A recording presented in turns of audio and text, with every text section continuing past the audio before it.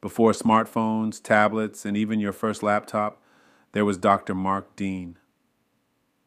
A black American inventor and computer engineer, Dr. Dean was born in 1957 in Jefferson City, Tennessee. By the time he was in high school, he had already built his own computer. And when he joined IBM in 1979, the tech world was about to change forever.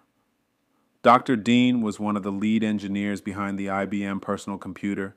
He holds 3 of the original 9 patents that made PCs possible. Without his work, your everyday computer use might not exist the way it does today. Alongside Dennis Moeller, he invented the ISA bus, technology that allowed computers to connect to printers, monitors, and other peripherals. That connection system revolutionized how we interact with technology. In the mid 1990s, Dr. Dean led the team that developed the first gigahertz microprocessor capable of performing 1 billion calculations per second, a major leap in computing speed that paved the way for modern tech. In 1995, he became the first African American IBM Fellow, the company's highest technical honor.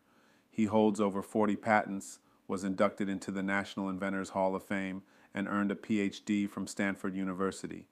Later, he returned to Tennessee as a professor, continuing to educate and inspire the next generation of engineers.